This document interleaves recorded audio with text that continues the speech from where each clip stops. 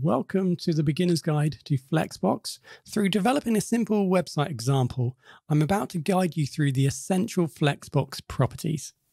You can see that I've already created the template ready to apply Flexbox. So Flexbox will be applied to the parent element. Therefore, these child elements, these 5 child elements here, can be known as the Flex items. So we can apply Flex CSS properties to both the parent and the child elements. So if I run that example in the browser, you can see that I've just got 5 block elements on top of each other. To assign Flex to a parent container, I've included the CSS container display Flex. So now looking at the example, I now have some inline blocks. So now with Flex enabled, this is the example of the layout that I'm going to develop in this example. So we're going to have a header, footer, 2 side items, and a main section in the middle. So we're now going to apply that to our design. First of all, we'll create the divs needed for these separate elements. So now I know the layout of my page. I've changed the elements here to reflect my layout. So I'm going to have a header, 2 sidebars, a main section in the middle, and a footer. So we want a way of controlling the size of all these child elements. And we can do that by applying this CSS rule here. So we're going to select all the elements within the container, the parent container here. So all of these elements here. And then we're going to apply the Flex Basics property at 100%. So here I'm saying that all these elements here, they should by default be 100% of the width of the page. If we take a look at that example, we now have a line of words or child divs, and we don't have any responsiveness at the moment. So if we view this in a responsive view, notice that we don't have any wrapping at the moment. So let's see if we can now get this to wrap with Flexbox. So by default, Flex tries to put all these elements on the same line. So therefore, we need to utilize Flex Wrap. So here we have wrap, and we can also use wrap reverse. If we apply this to our page, we can now see that all our items, all of our elements are now been wrapped. So they're all underneath each other simply because they've all wrapped, because we're utilizing Flex Basis and 100%. If we were to change this to, for example, 50, this will be the scale of each element here, or the width, sorry, of each element. So if we go back and refresh that, you can now see that they're at 50%. So you can start to see how this is shaping up. So just looking at the example again, you can see that the header and the footer is pretty much all in place. So what we need to consider is how are we going to control these 3 elements here in the middle, the 2 sidebars and the main. Our sidebar is going to take up less space than the main section. So let's see if we can control these sidebars. So going back to the code, I've included now side, and I've applied Flex Basis 50%. So if we go back into the example, we now have the 2 side elements taking up half the page each. Now I need to determine how much white space these middle elements need to have. So I do that with something called Flex Grow. So here I basically define a number, 1, 2, 3, 4, of how much space to take up. So in this instance, I want to have the sidebars Flex Grow 1, and then the middle is Flex Grow 2. So 2 is indicating that it should take up twice the amount of white space of the width than the ones. So number 2 is twice the width of 1. So going back into the code, you can see now I've included Flex Grow 1 to the side and then Flex Grow 2 to the main, indicating that it's going to take up twice as much of the space than the sidebars. Now, if we go back into the example you can see that the sidebars are still the same and the main hasn't entered or is on the same row as the sidebars yet because we've defined the sidebars as 50%. So we're going to need to use the magic auto option here. So by using auto instead of 50% here, it's going to mean that the main bar will take up its 2 space, and then whatever's left, the sidebars are then going to utilize that space.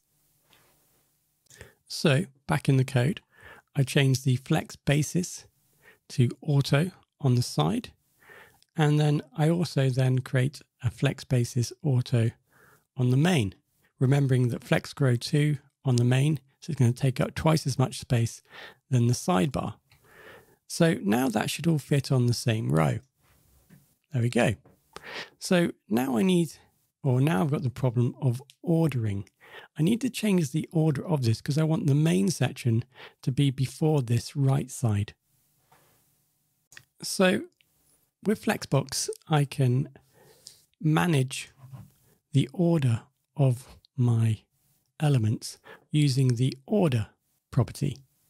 So here you can see that I've got header side left, side right, main, footer.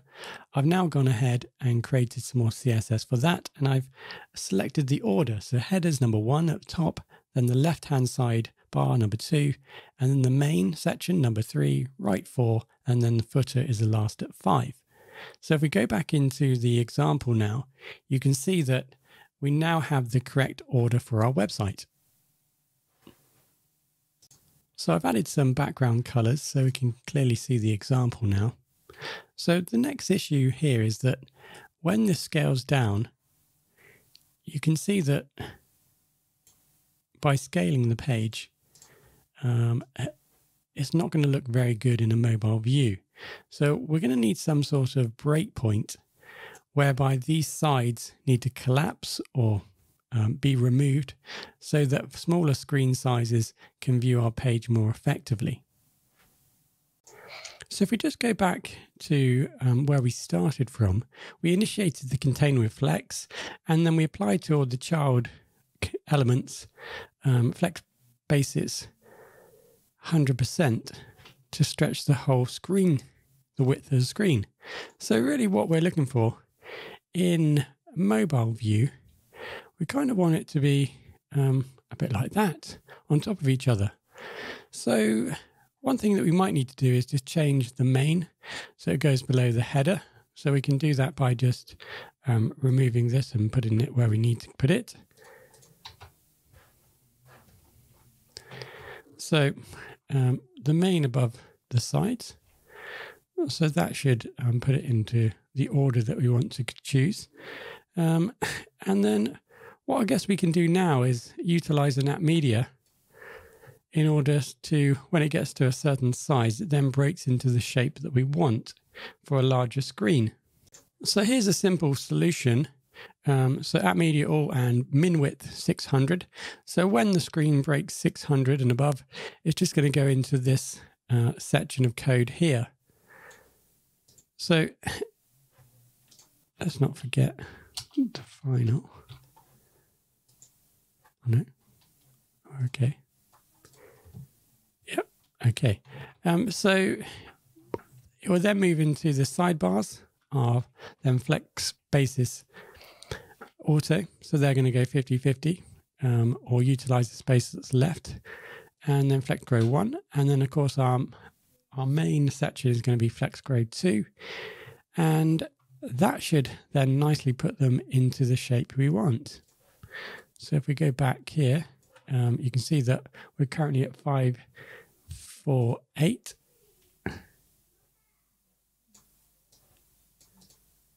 Now, this is telling me the fact that it's not working. It's in the wrong space. So here's a simple solution. So I've removed the block of code. Just leave me with the initial container setup. So display flex initially, and then we wrapped the items, and then we applied to all the child elements 100% width. And if we just view that on the screen, then this is what we have. So you can imagine at a smaller screen size, that is probably what we're going to need. I also moved the position of the main div. So I've taken and moved the main div to where I need to be in this logical order. So that's what's going to be viewed at the lower resolution. So if I put back my code I had and put it inside an app media, so min width, I just put 800. So when the screen size is below 800, it's just going to go back to what you just saw. So it's going to look like that. But when the screen resolution width moves over 800 pixels, then it's going to apply this style. So this style is what we had before. So we set the side items to auto and we enabled Flex Grow. And then the main item we had Flex Grow 2, so it's going to be double the size of the sides. And then Flex Basic 0 pixels. And then we've set the order also, which we want to have for the different sub or child elements here. So that's going to be applied when the screen size reaches 800 and above. So going back to our example, I'll just refresh. So now we're over 800. So when we get back into a smaller screen size, there we go, it folds. Now, of course, you can make the breakpoints any way you like by changing the min width here. Maybe you have 2 breakpoints. Maybe you want the side bars to go into 50-50 first before they then go into 100% of the width. Obviously, there's a few options there, but that is a simple example of utilizing Flexbox to create what is a very simple basic shape.